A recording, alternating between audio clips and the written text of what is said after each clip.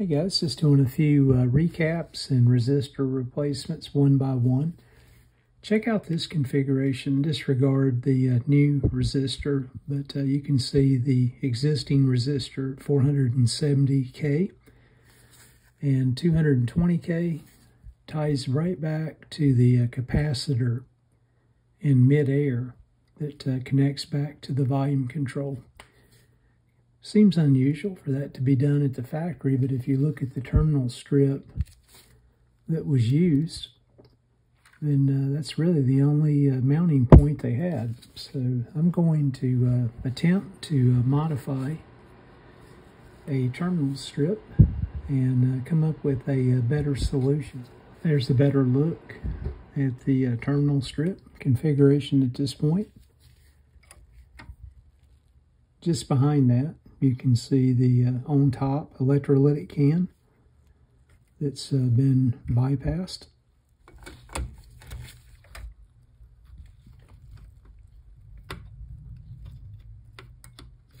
Get this electrolytic out of the way for now. The negative side tying back into the can dome at this point. I believe I've got room to mount this. I'm going to just go cut the terminal strip at this point here and this point here, and I think I can squeeze that in there. I believe this should work out okay. There we go. Let me get the new capacitor put in place and the resistors tied in.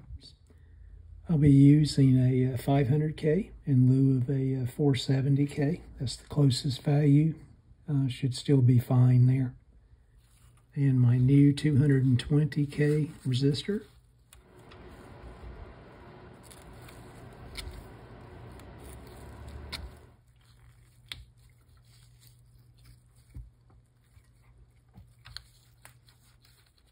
And capacitor C8 should be a 0.01 microfarad. Take a little alcohol with an acid brush, clean this area up. The L wire can be just a little challenging to solder up. I'm going to place just a little bit of flux and place just a bit of solder in here for now, because again I'll be using this connection point for my B- side of the power supply. So just enough to hold it in place for now. And I'll come back and clean that up whenever I place the electrolytics in. So a neater method and procedure versus what I found with the two resistors just high in the air with the capacitor floating. As you guys can see, I'm making a little progress on the chassis, getting the electrical restoration behind me. It's really pretty simple. You can see I've got my oscillator coil back in, and all the resistors and capacitors replaced to this point that needs to be. I've still got this section over here by the output tube and the B+ side, but very little work left, and then a little more cleaning on the chassis that I'll show as well. But moving a little bit quicker on the electrical restoration than I first thought I'd be able to. Let me flip this thing around. I'll show you the top side. You can see with the transformer removed, I was able to clean up the top of the chassis pretty well. And with just some rusting in this area, you can see we're down to bare metal. And then, of course, I took the oscillator coil out so I could do a thorough cleaning on it and be able to get to some of the other capacitors, resistors that were kind of crammed in the section by the 6 alpha 8 G tube. And I'm still trying to decide if I'm going to pull these filters out for now, where the wire was frayed on the grid wire. I just put some heat shrink on that. So I may pull these out as well. A little more cleanup on the cans, and I'll make that decision, and then I'll look to see if I'm going to restuff this capacitor can. It's probably an old dry electrolytic, so they may use that space and free up some room underneath for the new E-caps. You guys saw the tuning condenser. It cleaned up really well. It's showing up. While replacing the capacitors around the tone control, you guys can see the tone control or potentiometers had better days. You can see how erratic it is through the rotation. Looks like I might be in luck not to have to take this thing apart. You can see there's an access point here. I want to just flood the potentiometer with cleaner and rotate it back and forth. And I know you guys can't see the meter now, but it's starting to act a little better. That's all it required, was a nice flush out with some contact cleaner and a little WD-40 as well around the stem itself. So I think we're going to be in good shape here. Seems to be pretty smooth through the rotation at this point. It's worth trying to save. If it doesn't work out, I'll remove it and try to get the back off and do some additional cleaning. And you can see putting new grommets in around the brass spacers. I think I've demonstrated this before, but it's been some time. It's a handy little tip. You can see I've got the washer placed here on the pencil point on my fastener, and I just drop it down on. And we'll do the same thing for the nut to guide the process.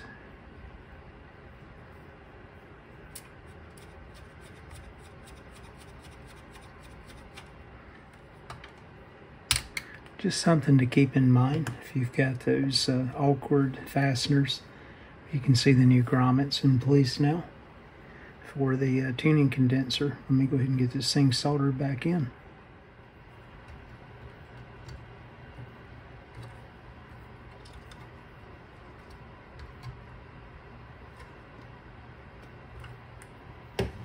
Use just a drop of flux.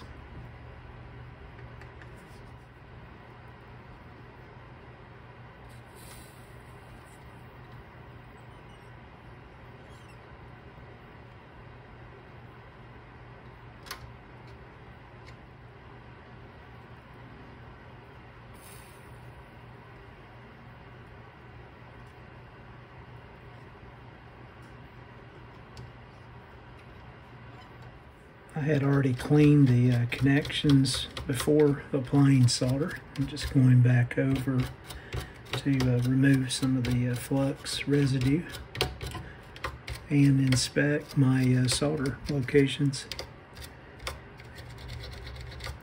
Everything looks good. Let's get these others back in place. Apply just a drop or two of flux at this location. I'm going to try to heat this up and put a bead of solder at that location. I may have to get the big gun out for this. Probably not.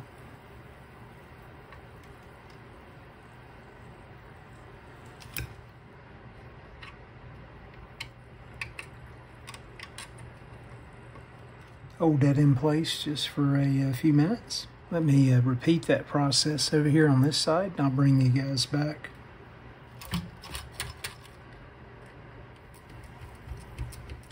I think we're good. Little cleanup. It's probably one of the dirtiest chassis I've worked on in a while. Not sure how it got so nasty underneath. You know, when I found this thing, the grommets were completely gone. This thing was just bouncing around metal to metal. You can see how free the tuning condenser is now. Still got to secure my dowel belt, which I haven't done. But I can go ahead and move forward with the restoration at this point. Do some preliminary test when it comes time to power up without the belt. Then I can get the remaining dowel assembly on as well, which still needs to be cleaned up, and make a gasket as well. Come up with something on that.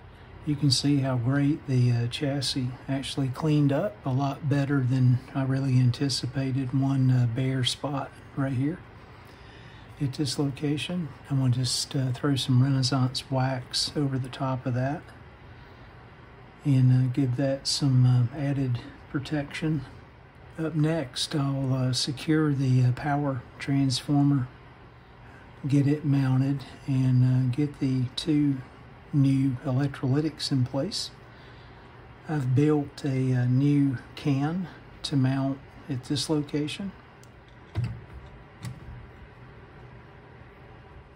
I'm at a point now in the restoration where I can go ahead and clean the tube sockets really well with some deoxit.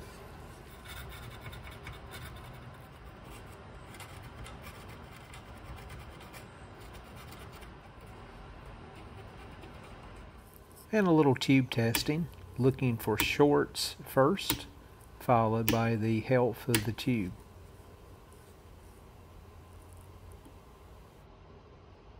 And it's been a while, but all the tubes check good.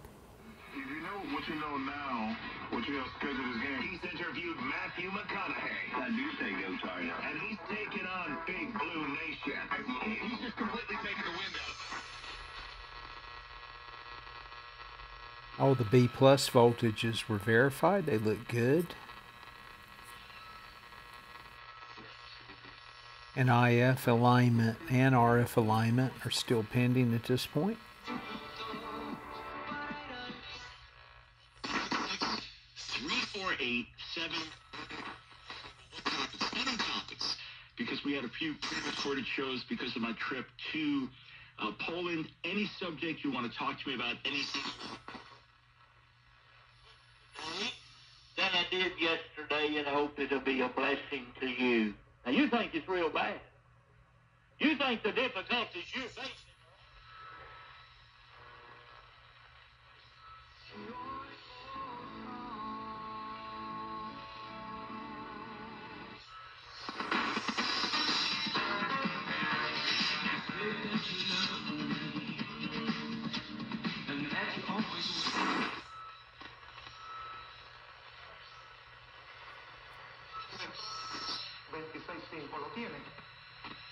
Really great performance off of a 10-foot wire antenna here in the shop.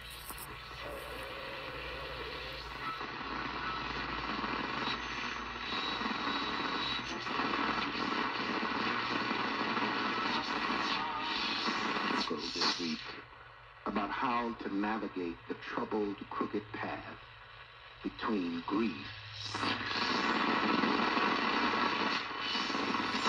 Sunday, October 2nd at 11 a.m. featuring David Robinson, then again at 6 p.m. featuring Paula White, and Monday.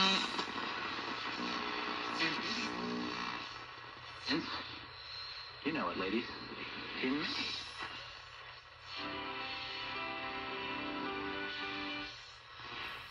Thanks for watching. More to come soon.